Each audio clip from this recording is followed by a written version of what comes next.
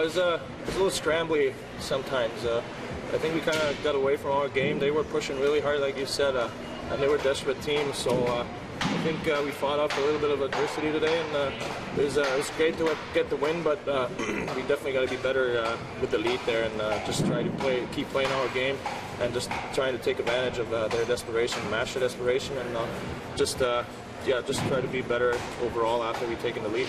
Well, you guys took a lead in the game the other night, and they tried to claw back in that one too. Is there some satisfaction you can take on holding that lead?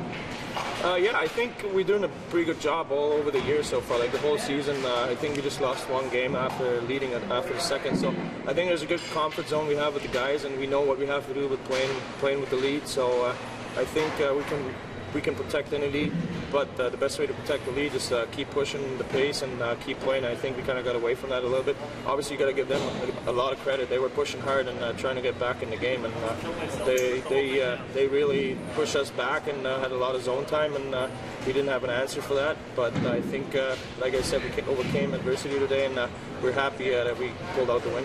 There are moments of panic that didn't end up too badly for the Marlies, and you want to cut those down in the next game, and how do you cut them down?